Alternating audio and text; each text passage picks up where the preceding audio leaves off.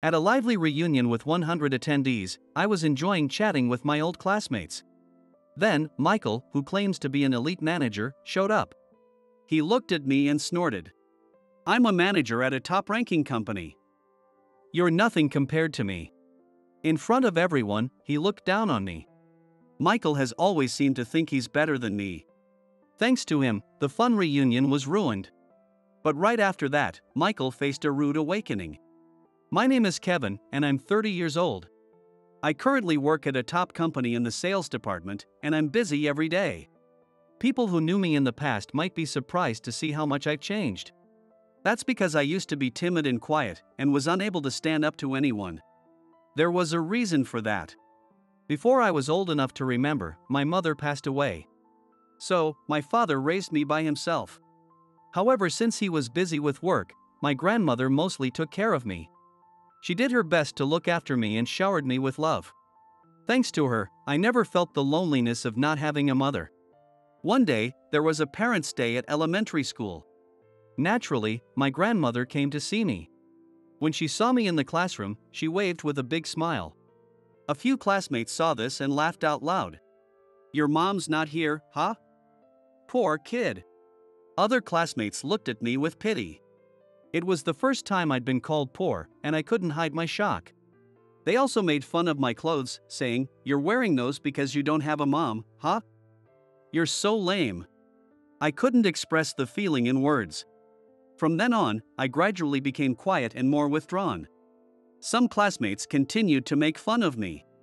I couldn't understand why I had to go through this just because my mother wasn't around. But most of my classmates stood up for me, so I was able to enjoy elementary school. After graduating elementary school and moving on to junior high and high school, I started to feel the need to change my personality. I didn't want to be teased for the rest of my life. I absolutely didn't want to live that kind of life. So, I began to actively join groups of friends and socialize. I also worked hard at my studies, which I wasn't good at. Gradually, I became more outgoing. After that, no one teased me anymore. After graduating from high school, I got a job at my current company. I considered going to college, but with my father's salary, it was difficult, so I gave up. Job hunting with just a high school diploma was tough, and I was rejected by many companies at the application stage. But I didn't give up and eventually got an offer from my current company. I worked with the intention of dedicating my life to the company that hired me. Fortunately, neither my colleagues nor my superiors looked down on me for only having a high school diploma, so I was able to focus on my work. I was grateful for that environment every day. 2 years after starting my job, I attended my coming-of-age ceremony. My grandmother bought me a fine suit for the occasion. "Kevin, you look great. I can't believe my little, weak grandson has grown up so much. I'm so happy." She said so with tears of joy. I was deeply moved as well. I vowed to become the kind of person who could repay my grandmother for all she had done for me.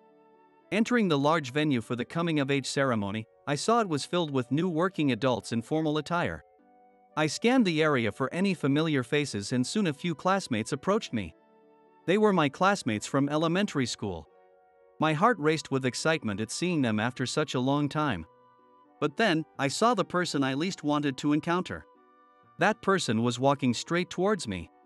I instinctively looked down. "Kevin. Long time no see." It was Michael, my classmate from elementary school. He placed his hand on my shoulder as he spoke. I flinched by reflex. Seeing my reaction, Michael started laughing. "You're still as timid and weak as ever. So, which college are you attending? Whose fault do you think it is that I'm like this?" I felt a bit of anger but answered honestly. "I'm not in college. I'm working now." When I said that, Michael laughed even harder. "Not in college? I knew you were useless. Who doesn't go to college these days?" Hearing Michael's words, the other classmates fell silent, treating a classmate he hadn't seen in years as worthless. Michael's character was still rotten. But I was used to this from Michael. He had teased me relentlessly in elementary school. Yes, the one who led the teasing back then was Michael. Michael would constantly target me, making degrading comments about my poverty. His family was wealthy, and he couldn't believe that I was being raised by my grandmother. At first, I ignored him, but then an incident happened that made it impossible to ignore him. It was during a recess at elementary school. Suddenly, Michael started shouting that his wallet was missing. Bringing wallets to school was against the rules. So none of us, including me, even knew he had brought one. But Michael claimed someone had stolen it. The thief is someone in this classroom. Then, unbelievably, he accused a classmate of being the thief. The classroom fell silent. And from that moment, my nightmare began. Suddenly, Michael grabbed my backpack and turned it upside down. I was stunned by his action. "Michael! What are you doing? Stop it!" Despite my protests, Michael didn't stop. He emptied my backpack and started going through my desk. "The only one poor enough to steal my wallet is you. Give it back." I hadn't taken Michael's wallet. I couldn't understand why I was being accused and felt utterly confused. Hearing the commotion, the teachers came into the classroom. After we explained the situation, they urged Michael to look elsewhere. But Michael insisted. "Kevin stole my wallet. He hates that I'm rich." What a thing to say. I had never envied Michael.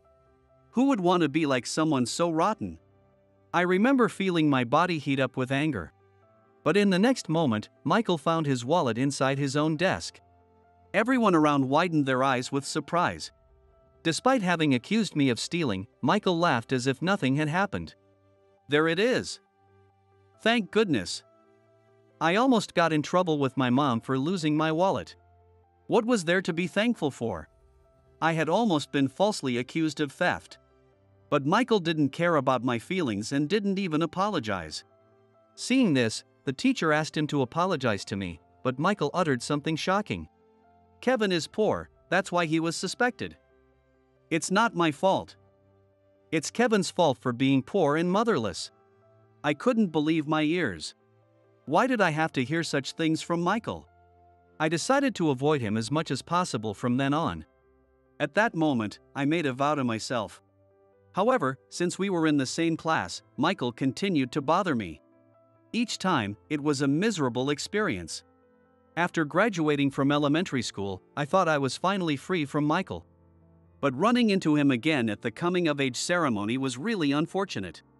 As I remained silent, my classmates tried to help me out. Working instead of going to college is impressive. Hearing this, Michael snorted. What's so impressive about that?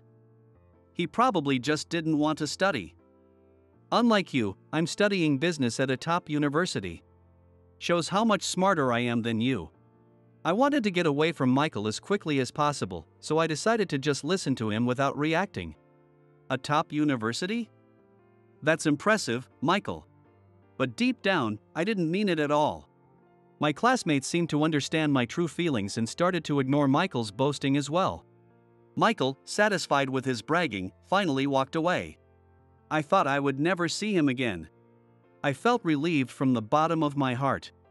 But fate was cruel. 10 years later, I turned 30. To celebrate my grandmother's 80th birthday, I took her to a high-end seafood restaurant. The restaurant was a hidden gem in an alleyway, known only to a few. Knowing my grandmother loved seafood, I was sure she would enjoy it. With excitement, I walked in with my grandmother. The restaurant was cozy with only counter seating, run by a single owner chef. My grandmother was impressed by the place. "Is it okay to dine at such an expensive place?" my grandmother asked me worriedly. The owner chef smiled at my grandmother's words. "Today's your special day, madam. Don't worry and enjoy anything you like." My grandmother happily started ordering. Every dish the chef prepared was delicious, and our conversation flourished. Seeing her so happy, I thought about bringing her here again. As I was thinking this, the restaurant door suddenly swung open. A loud voice came from behind me. "Fancy meeting you here. It must be fate, huh?" I turned around, recognizing the unpleasant voice, to see Michael grinning with a woman by his side. My heart sank. Running into him again, especially during this celebration, was truly unfortunate. I decided to leave before my mood was completely ruined. Just as I was helping my grandmother up from her seat after finishing our meal, it happened. Michael started talking about himself again. "This is my fiancée. We're getting married soon. You might recognize her." He introduced the woman standing next to him. She looked somewhat familiar, but I couldn't place her. Then Michael continued, proudly. "It's Alyssa, the cutest girl in our elementary school class. Don't you remember? Maybe you didn't care because you were such a gloomy guy." Alyssa. Oh, that's right, I vaguely remember her. But it didn't matter to me at all. "Congratulations," I said, trying to leave the restaurant. But Michael wouldn't stop talking. "If you want, I can introduce you to someone good too. Though, they'd probably hate a dull guy like you." I couldn't believe he was belittling me in front of my grandmother. I was shocked that Michael's character hadn't changed at all in 10 years. My grandmother's face turned worried in an instant. I could see the owner chef watching us anxiously from behind the counter. I started shaking with anger and, without responding, hurried out of the restaurant with my grandmother. I didn't need Michael to introduce me to any women. I was seething with rage. Once outside, my grandmother looked at me with concern. "Did something happen between you two?" He was being very rude. To ease her worries, I lightly explained that Michael had teased me in elementary school. "He's always been like that. He's not worth worrying about. I'm better than him now." Hearing this, my grandmother looked relieved and began to smile. "Kevin, you've become so strong. You used to come crying to me over the smallest things. You've really grown up."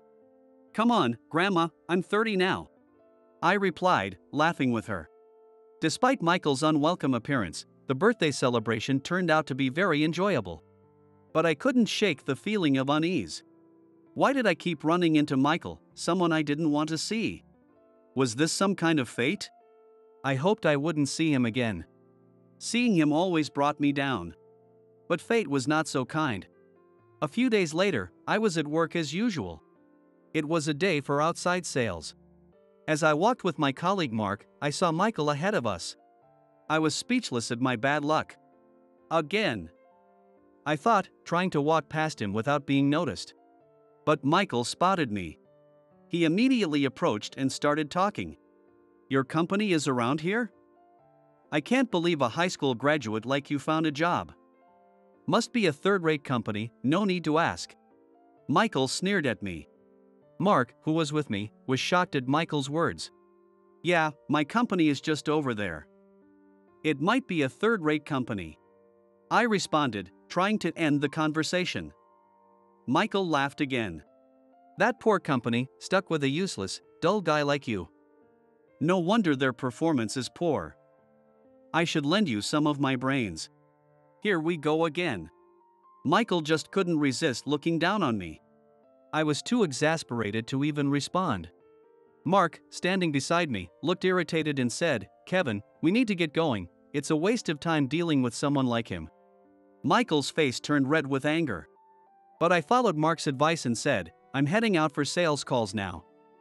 I'm busy, so see you around," and started walking away. Michael, still fuming, shouted after us, "I'm sacrificing my valuable time to talk to you useless people. You should be grateful." Both Mark and I were speechless. Michael was unbelievably foolish.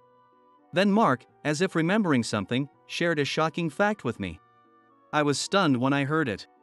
A while later, I received a letter at my house. Opening it, I found it was an invitation to an elementary school reunion. An elementary school reunion. Michael would probably attend. If he did, he'd definitely look down on me again, so despite wanting to go, I thought it would be best to skip it. Just then, a classmate called to confirm my attendance. When I said I wanted to decline, the classmate asked, "Is it because Michael will be there?" They must have remembered how Michael used to tease me in elementary school. I explained honestly that even after high school graduation, I had run into Michael a few times and endured his insults, so I didn't want to attend. The classmate then gave me some happy news. "Don't worry. Michael isn't coming, he has other plans. So feel free to join us." Huh? Really? If Michael wasn't coming to the reunion, I had no reason not to go, so I decided to attend. Without Michael, it seemed like it would be a fun event, and I felt excited. On the day of the reunion, I dressed in the outfit I had prepared for the occasion and headed confidently to the venue. The reunion was held in a large restaurant in town, a grand event. It had been 18 years since elementary school graduation, but this was the first reunion. I was excited to see what everyone was up to and catch up with them. Entering the venue, I saw my classmates already gathered, enjoying conversations with wine glasses in hand. I quickly grabbed a drink and joined the group, enjoying the lively chats. Some classmates were married with children, sharing photos and stories. Then, a commotion arose near the entrance. I felt a sense of foreboding. My classmates and I turned our attention to the entrance. And I was frozen with fear. There stood Michael, with Alyssa by his side. Wasn't he supposed to be absent? I stood in shock, unable to move. A classmate hurried over to me. This morning, Michael called to say he was coming after all. I'm sorry for the late notice. The classmate looked apologetic. But since I was already there, I decided to stay unnoticed and quietly leave the venue. Unfortunately, Michael spotted me. As soon as he saw me, he walked over with a smug grin. Leaving already? I'm here too, let's chat more. Other classmates were watching me. Although I wanted to leave immediately, I didn't want to ruin the atmosphere. Reluctantly, I decided to stay a bit longer. One of the classmates spoke to Michael in surprise. I'm shocked. I never expected you to be dating Alyssa. Michael wore a smug expression. Back in those days, I didn't pay much attention to girls, but apparently, Alyssa was famous among the boys for being cute. Alyssa blushed. We met through a mutual friend. I heard there was someone who graduated from a prestigious university and worked at a top company. And it turned out to be Michael. We started dating and quickly decided to get married. Even I'm surprised at how fast it all happened. Everyone looked at Michael with envy.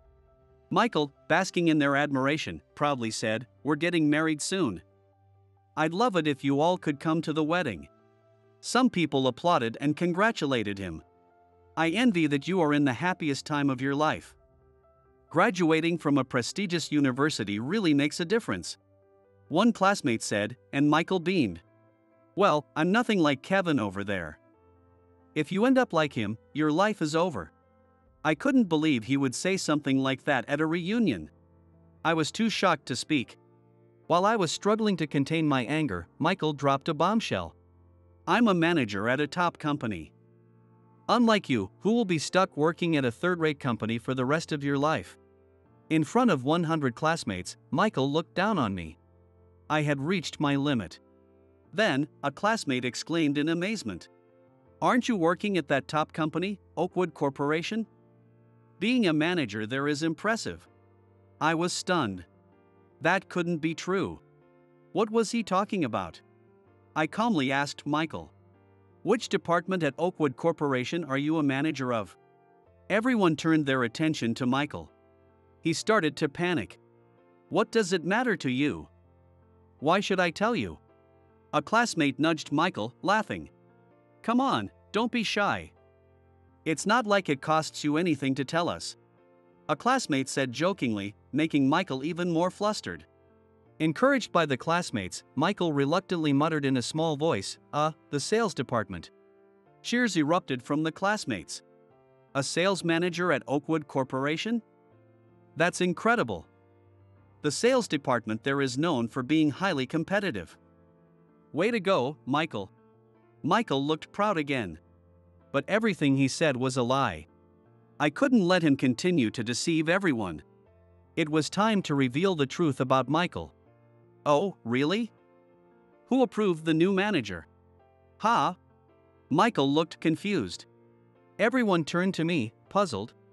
Michael, when did you become the sales manager at Oakwood Corporation? Michael blared at me. About 6 months ago. Why do you care? Even if you're jealous, you'll never work at Oakwood Corporation. Our classmates were holding their breath, watching the exchange. I couldn't help but laugh. What's so funny? Because, Michael, you becoming the sales manager at Oakwood Corporation is impossible. And you saying I could never work there is quite ironic. What? The room fell silent. Then, I revealed the truth. I'm the sales manager at Oakwood Corporation. My classmates stared at me with wide eyes, clearly in disbelief. No one seemed to believe what they were hearing. Michael seemed too shocked to speak. There's no way. You're just a high school graduate. High school grads can't work at Oakwood Corporation. You must be at some third-rate company. I showed Michael my business card, which I happened to have with me. It clearly stated that I was the sales manager at Oakwood Corporation. The classmates began passing my card around, and the room buzzed with excitement. Michael's face turned pale and he started to tremble. Kevin, a sales manager at Oakwood Corporation. Michael was completely bewildered. Indeed, Oakwood Corporation doesn't hire high school graduates now, but they did when I joined. I started in the sales department right out of high school. Michael looked even more shaken, almost collapsing. Yes, I actually work at Oakwood Corporation. Currently, I serve as the sales manager. The path to becoming a manager wasn't easy. Being a high school graduate meant I had to work harder than my college-educated colleagues. I spent countless hours working, sometimes even sleeping at the office. Through perseverance, I achieved top sales results in the department. This made me well known within the sales team. And this spring, my efforts were recognized, and I became the youngest manager in the company's history. I could hardly believe it myself when I got the promotion. It felt like a dream. Now, as a manager, I strive to make the sales department even better every day. That's why I knew it was impossible for Michael to be the sales manager at Oakwood Corporation. Moreover, Michael wasn't an employee of my company. Michael, what's going on? Alyssa, who had been quietly listening, raised her voice in shock. Other classmates were also puzzled. Does this mean Michael has been lying to us? The room erupted in murmurs. Michael stayed silent, not knowing what to say. Since he wouldn't admit it, I decided to reveal the truth. Why lie, Michael? You work in the sales department at Johnson Industries, a subsidiary of Oakwood Corporation, don't you? Michael looked at me in disbelief. Alyssa was stunned. How do you know that? Michael stammered, trembling. A loud voice emerged from the crowd. I told him. Do you remember me? Mark, with a sharp gaze, stared at Michael.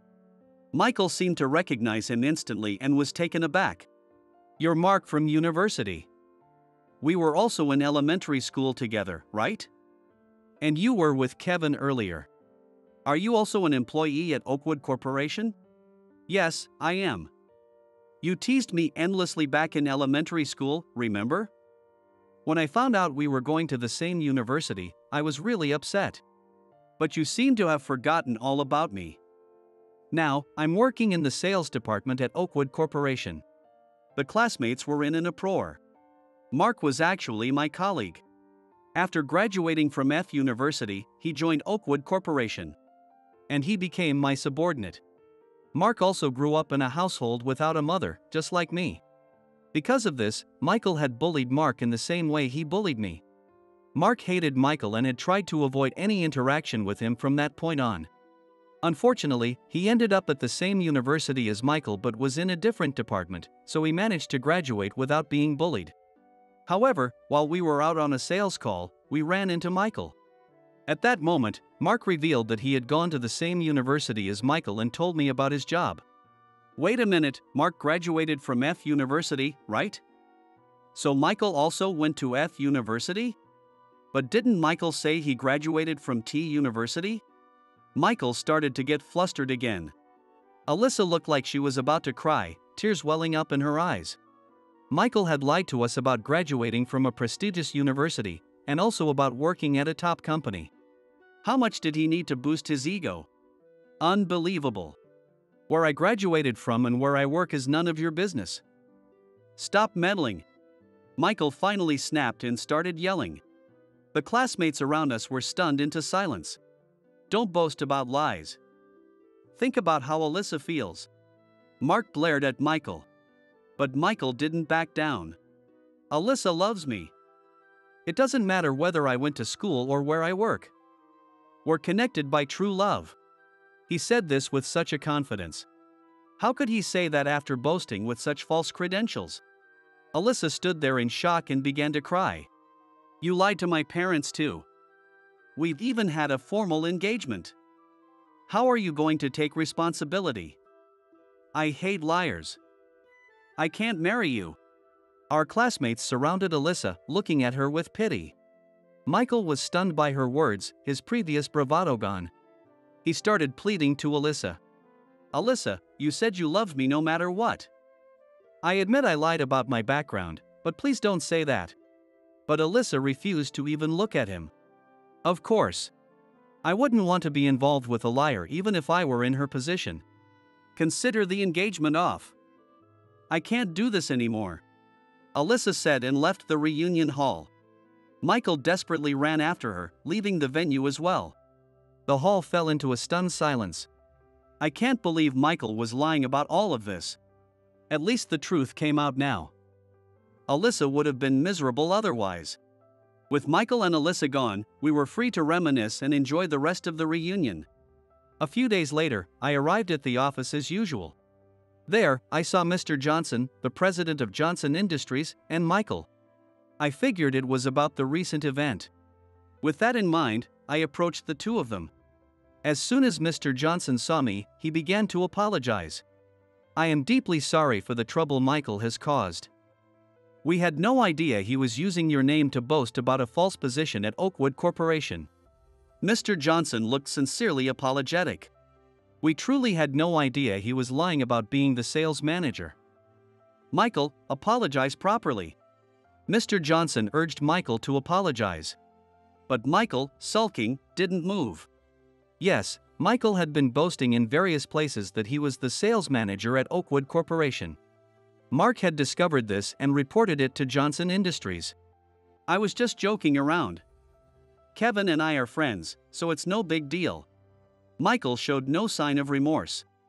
I had reached my limit. Michael and I are not friends. Since he shows no remorse, I expect appropriate action to be taken. When I said this, Michael turned pale. Mr. Johnson began to panic. Of course. We will consider Michael's position when we return to the company. Come on, Michael. Let's go. Michael suddenly stood up and clung to me.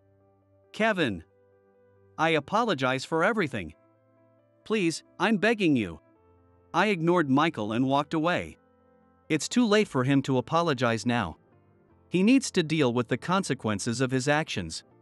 Later, I heard through the grapevine that Michael and Alyssa's wedding was called off. Additionally, Mr. Johnson fired Michael from the company. Michael is now desperately hunting for a job, but in this small town, his reputation has quickly spread, and no company is willing to hire him. It seems it will be very difficult for Michael to find a new job anytime soon. But this is the natural consequence of involving so many people in his lies. Whatever happens to Michael from now on is none of my concern. I will continue to live my life with my head held high,